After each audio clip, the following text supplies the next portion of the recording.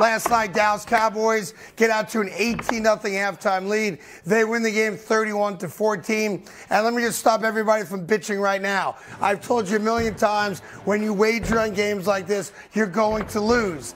The over-under on this game was 45.5. Uh-huh. Well, how do you get to 31? Well, you missed 4 extra points. I'll get to that in a second. Start with Dak Prescott. Dak Prescott, I think, finally has proved all the naysayers that it's time to shut up. That is a road playoff game, something they haven't won in 30 years to the day today. And while the game started off slowly, both teams 3 and out, first 4 possessions took less than 5 minutes. And it looked like it was going to be a real barn burner.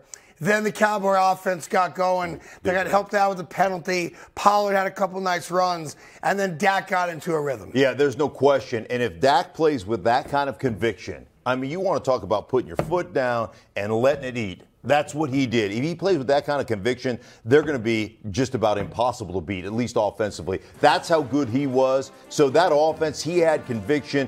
And I love the way they started. When you look at Kellen Moore, their offensive coordinator, the way they started, bubble screens, quick throws, even though they were incomplete, try to get your quarterback in a rhythm, try to get some confidence early, and, man, I'm telling you what, that guy played not a good game, a great game. Yeah, but didn't start off great. But it was 3 incompletions in a row out of the gate. Right. The 3 incompletions, like I said, bubble screens, quick throws, right? Try to get him in that rhythm early. It didn't happen. They weren't complete, but he got himself in a rhythm quickly. Got it. Well, listen, here's the rub on this is this game played out the way I thought it was going to play out for the last 2 weeks, and that is Tampa's not a very good team. So the Dallas Cowboys did what a good team should do to a bad team in the playoffs, and that's dominate them. And they dominated them. They did. They on both sides of the ball. Yeah. They dominated them on both sides of the ball. And, I mean, the whole situation, you talked about Tom Brady throwing 66 balls. Which is crazy, right? It's insane, right? Right. You cannot win that way. But they squatted on routes defensively. They sat down, they brought pressure, and they said, you can't beat us over the top because we're not going to give you the time to beat us over the top. That's basically, To be fair, okay. sir, kind sir, to be yes. fair, okay. The Tampa Bay Buccaneers also decided at some point of this game, to wave the white flag. Yeah. Because on the CeeDee Lamb touchdown, nobody guarded him. Weave the video. Right. Explain, since you're the football expert here. Okay. I want you to walk us and the audience. What happened. All right, walk me through how you let their best wide receiver run down the field and nobody guards him. Okay. You guys have that video? CeeDee Lamb's touchdown catch. Right. He is unguarded. Right, yeah. No joke.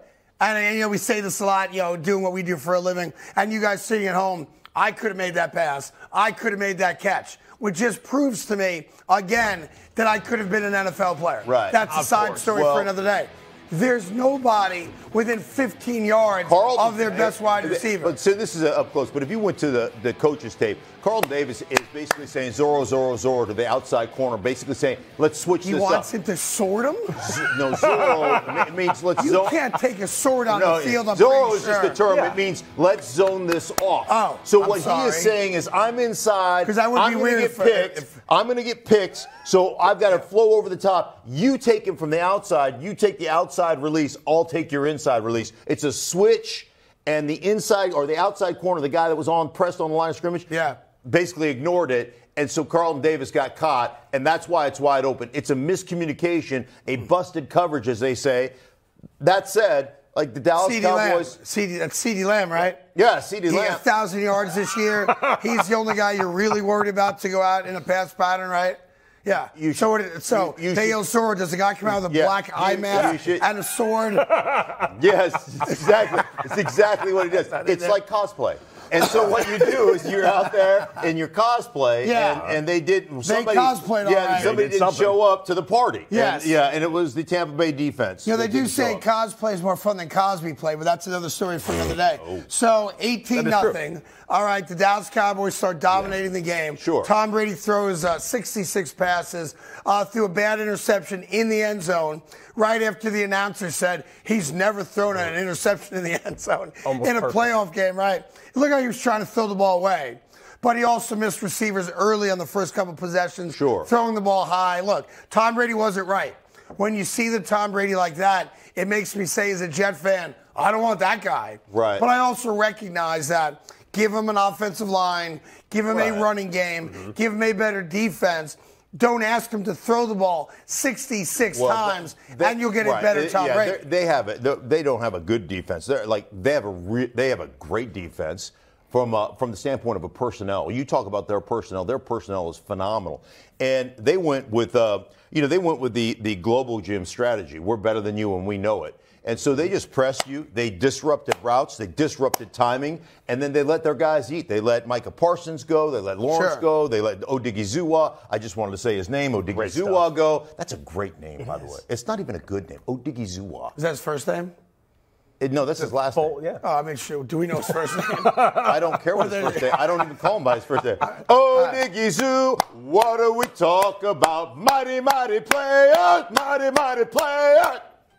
I'm on board with I have this. no idea what we're doing. That was an old chant. That was an old high school wrestling chant. I do know this. It got ugly for Tampa Bay very quickly.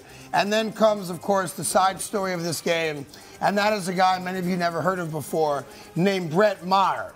Brett Maher is the kicker, or for the time being, he's the kicker of the Dallas Cowboys. So the Dallas Cowboys score their first touchdown of the game. Everybody's excited. All right, 6-0. Let's go kick the extra point.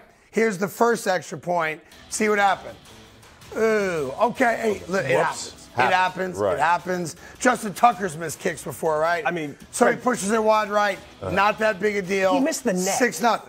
Okay, no worries. He was given a souvenir ball. Cowboys come down again, and they score another touchdown. Now it's 12-0. Now you have a choice. Do you chase points? Do you go for two? Right. Or do you say, no, we're not going to do that yet. Let's just kick the extra point. Let's go up 13-0. Take a deep breath. We're in a good spot. We're up by 2 scores. Here is the second extra point attempt from Mr. Maher. Go ahead, guys. And, got the net, though. He got the net. He got the net. That was much Improvement. closer. So he misses another one. All right, listen, not a problem. Not a problem. All right. 12-0. We're still feeling good and confident because they can't stop our offense, right? Right before half, let's score another touchdown. Now we're up 18-0. So you're up by more than 2 scores. Right. So, field goal kicker Brett Maher comes on for the extra point. Correct. He missed the first one to the right. He missed the second one to the right. If you have ever played golf in your life, because it's the only relatable comparison, because other than me, you guys have never, kicked field goals on an NFL field. Fact. Maher gets up there and he's like, all right, I missed to the right. I missed to the right. I'm going to overcompensate. I'm going to kick it a little bit more to the left. Love it. Snap hook. Here's snap hook. kick number 3. Check this one out. Let's see it. And, oh, boy. Overcorrection. Oh, no, he didn't. Yeah, he missed the net again. Yeah, he missed the net to the left. Not only to the left. 3 extra points, 2 of them missed the net. So now it's 18-0. It's not 21-0. Right. All right, and that's the score at halftime. I can't believe I'm saying this. But we go to the second half. All right, you figure out 18-0. Everyone's feeling pretty good. Right. The Dallas Cowboys score another touchdown. So now it's 24-0. This poor son of a bitch. This guy comes out for his 4th extra point attempt. And I'll just show it, guys. Go ahead. He's got it like this. Oh, dude. No. He hit the pole, though. He hit the post. He did hit the post. I mean, that's staggering improvement. Right. So it was closer. Yes. He made progress for sure. So 4 touchdowns, 4 extra points. Wow. He missed them all. All right. Then there's video on the sideline of Dak Prescott not being a good teammate. not being a, hey, it'll be all right, kid, we'll get him next time. Right. Do you guys have the video of Dak Prescott? We do not. All right. I asked for it 3 hours ago. Not a problem. It's not. We'll get it. We'll get it for tomorrow's show, though, for sure. Perfect. Dak Prescott's like, and he used some expletives, let's effing go for 2. Right. On the sideline, sure. He's livid. And let's be honest, that's not the time to be a good teammate. I'd be pissed also. Yeah, everybody's pissed at the kicker. Yeah. But now, listen, if he makes it, right? If they don't have a big kicking tryout and he doesn't get released, yeah, okay? Right. So then it becomes, all right, how do we bust his stones a little bit? You have to have fun with it now, right? Right, exactly. Yeah. So I would probably bring a couple pieces of Kingsford charcoal. Go ahead. And put his locker and say, can you put this in your ass and make me some diamonds? My wife our anniversary is coming up soon. I'm not sure I get the reference, but okay. Your pressure. Oh, it's the pressure. Pressure. I'm sorry. I totally whoop. Right Okay. Man. Yeah. He wasn't just suggesting for fun. Right. No, I wasn't like. Yeah. Okay, now I get it. Okay, good.